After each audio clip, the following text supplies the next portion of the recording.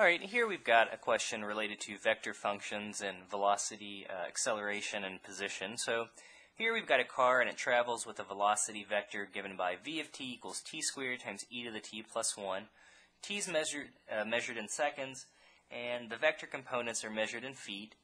If we know the initial position of the car is r of 0 equals 1 comma 3, we want to find the position of the car, say, 1 second later.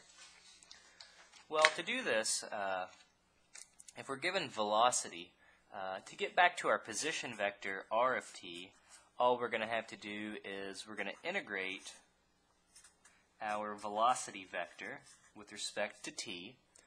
Okay, so we can write this as the integral. We're just going to integrate each part. So the integral of t squared dt, and then we'll have to integrate e to the t plus 1 dt.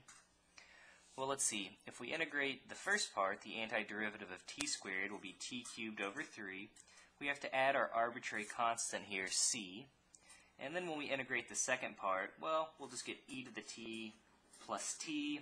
Again, we have to introduce a new constant. Let's call it d, since we've already used c.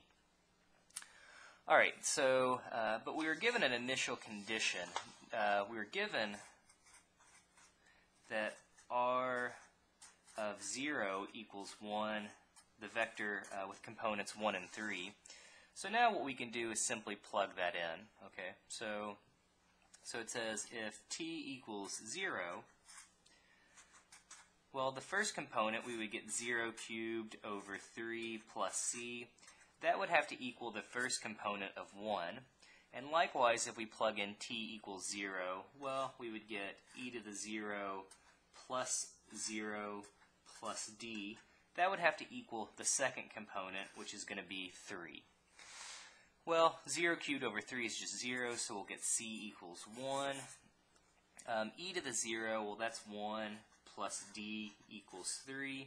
If we subtract, we'll get d equals 2.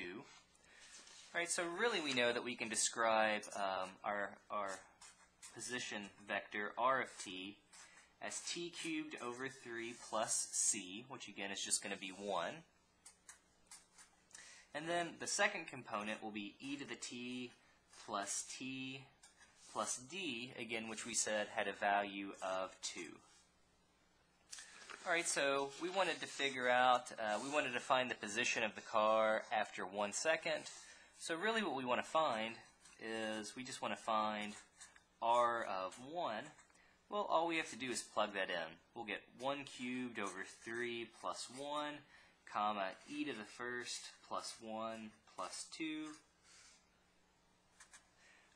Well, 1/3 plus 1 is going to be 4/3. And then we would have e plus 1 plus 2, which would give us a positive 3. And now we've got the position of the car 1 second later.